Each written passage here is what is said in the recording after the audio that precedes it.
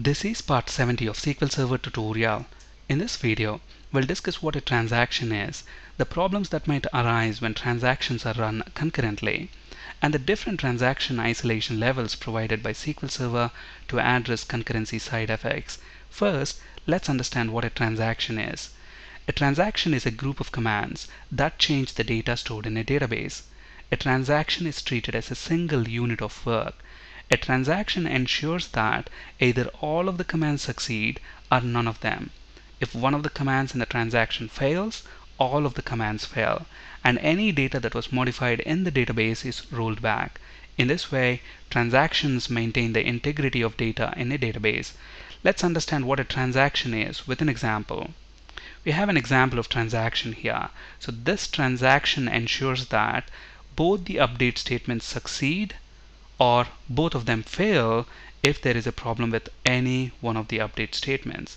So at the moment here we have got the accounts table. In the account we have got, in the table we have got two accounts, Mark and Mary. Both of them have $1,000 balance.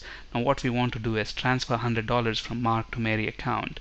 So we have two update statements here. The first update statement is going to deduct $100 from Mark account. Look at the ID, it's 1, that is Mark's ID.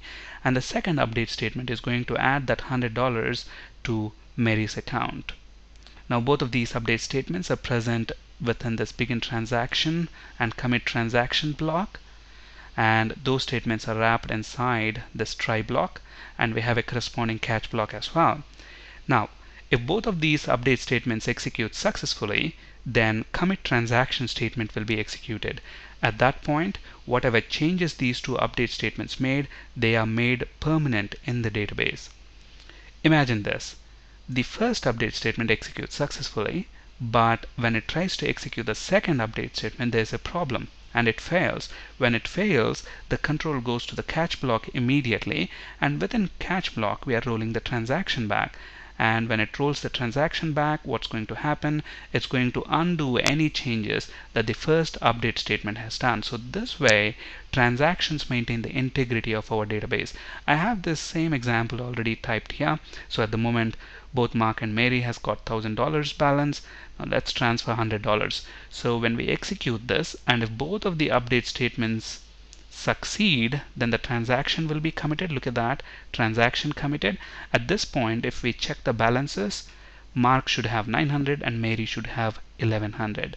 Now let's introduce a deliberate error. So I'm going to set the ID value to an nvar_char value.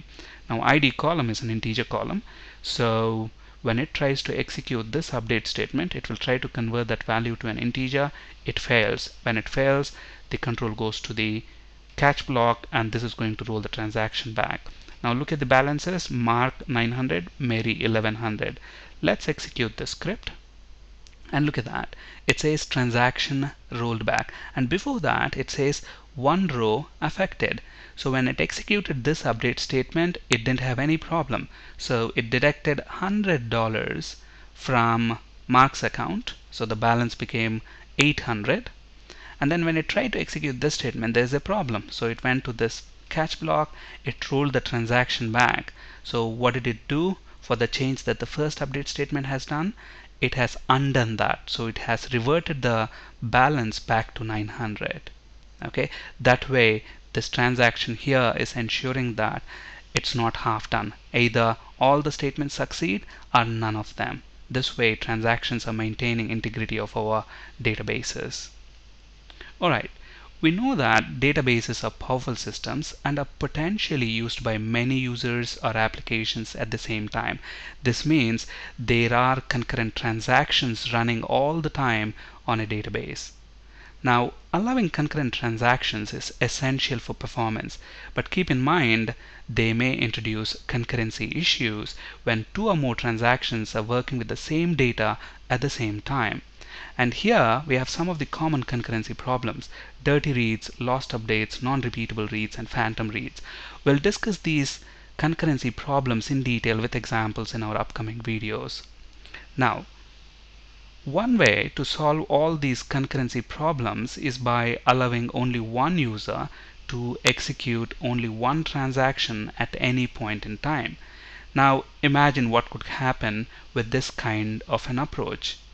if you have a large database with several users who want to execute several transactions, all those transactions get queued and they may have to wait a long time before they could get a chance to execute their transactions.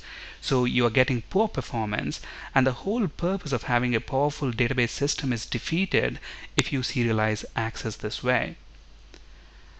At this point, we might be thinking, well, then for best performance, why don't we allow all transactions to execute concurrently? The problem with this approach is that it may cause all sorts of concurrency problems. That is, dirty reads, lost updates, non-repeatable reads, phantom reads, if two or more transactions work with the same data at the same time. So to balance that, SQL Server provides different transaction isolation levels. So we want to balance concurrency problems versus performance depending on our application needs. And for that, SQL Server provides all these transaction isolation levels: read uncommitted, read committed, repeatable read, snapshot, serializable. The isolation level that you choose for your transaction defines the degree to which one transaction must be isolated from resources or data modifications made by other transactions.